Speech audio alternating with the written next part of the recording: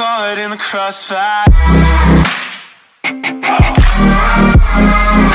Hey guys, it's me Jiro and welcome back to my channel. For today's Tutorial Tuesday, I'll be teaching you guys kung paano ko nga ba ginawa yung glitching transition sa aking TikTok video.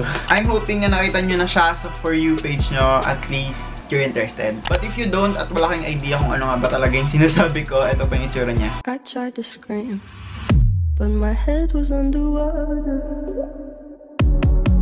They called me weak, like I'm not just somebody's daughter. I'm so excited to share sa inyo guys kung paano nga ba ginawa tong transition na to. So before we start, make sure guys subscribe and tap the notification bell so you get notified whenever I upload a new video. Because I always do. So without further ado, let's start the tutorial. Okay, you need 3 applications, obviously. Number 1 is the TikTok app. Number 2, any apps na you can use to add sounds or music sa video nyo. In my case, I'll be using iMovie kasi yun yung lagi kong ginagamit. But maraming alternatives like Videoleap, Videostar, CapCut, kahit ano, basta alam nyo na yun. Sana. Yes, the most important application for today is the Mosh Up app. Ano daw? Mosh Up app. Yeah, Mosh Up app. Sana all happy. Okay, first, you need to find the song, of course. Ang gagamitin nating song is itong nag-trend kong song. I tried to scream.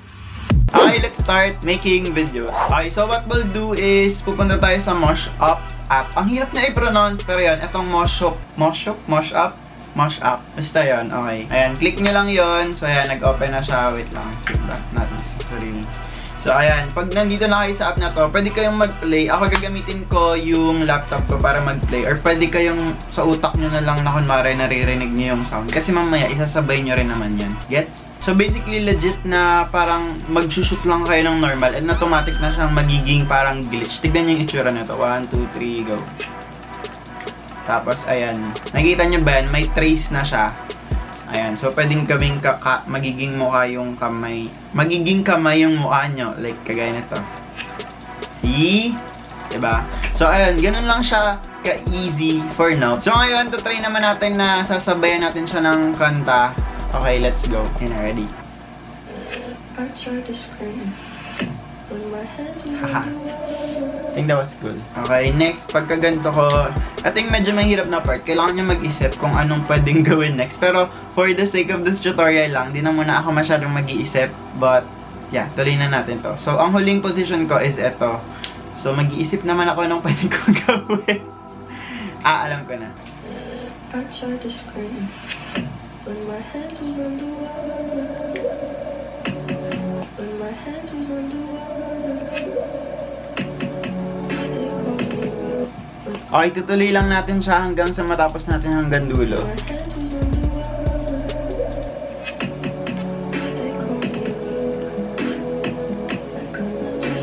Crumple naman natin.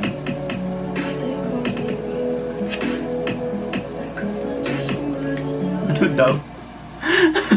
Okay, feeling ko okay na to for now. And once you're done filming that, maglalagay kayo ng mahabang parang part sa dulo na wala kayong ginagawa. Kasi para matanggal yung watermark. Ako, ganyan lang. Ganun. Oh, ayan. Once you're done with that, ayan, click nyo tong save sa baba. Ayan, ito. Save video. Tapos, ayan, nandito na siya sa may pinakababa nyo, sa kabilang side. Pag feel nyo na okay na yung film nyo, click nyo naman tong save. Ito, save, and then, save video. Okay, okay na ba? So, ayan na, nasa ano nyo na siya, nasa camera roll nyo na siya ngayon. Okay, so once you're done with that, pupunta naman tayo sa next application, which is the iMovie app. Ako, I'll be using iMovie app, but marami talagang alternatives na pwede nyong gamitin para malagyan ng sound yung mga videos nyo. So, click nyo lang tong plus, movie, and then hanapin mo yung, yung video na ginamit nyo, plus yung sound na gagamitin mo. Ako, ang gagamitin ko ito. Ayan, I tried to scream. So once you're done, create movie lang. And then, itong gagamitin yung sound, detach nyo siya. Ayan, tapos, yan, alisin muna natin ito. So, ayan, lipat nyo lang siya dun sa kabila. Yan, so namumove na siya, diba? Gagamitin nyo siya sa kabila. And ito, di-delete nyo na siya kasi hindi nyo na talaga siya kailangan. So, ayan, hello, parang may hugot. Ayan, so bakit ko? Oh my god. Okay, Ganunin ulit natin para bumaliktad siya. And ito, pinch natin para mag-fit siya dun sa square. Ayan. Gets nyo ba? Ayan. Tapos ito, move natin sa dulo. Try natin i-play. 1, 2, 3, go. I tried to scream, but my head was underwater. They called me weak, like I'm not just somebody's daughter.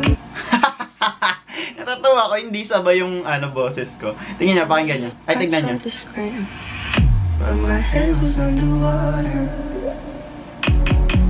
They called me weak, like I'm not just somebody's daughter. Yan, okay na to. So, split nyo lang. Ito yung purpose ng nasa dulo kung bakit ko nilagyan ng space sa dulo na wala akong ginagawa. As tignan nyo sa dulo, guys. Lalabas yung logo nung Mosh Up, diba? So, kailangan nyo siyang maglagay ng space para ma-delete nyo to. So, in my case, hanggang dito lang yung nagamit natin. Kasi, enough na pala to. Ayan, ayan, di-delete nyo lang yan. Tapos, yarn. So, ayan, I think we're done already and feeling ko na gets nyo na naman kung paano siya ginawa. Basta gamitin nyo yung Mosh Up and then gagamitin nyo yung iMovie para pagsabayan yung bibig nyo sa lyrics. Or kung gusto nyo hindi mahirapan, pwedeng hindi lang kayo mag-lip sync. But in my case, ayusin ko muna to para maging sabay siya. And ito yung itsura niya. I tried to scream, but my head was underwater.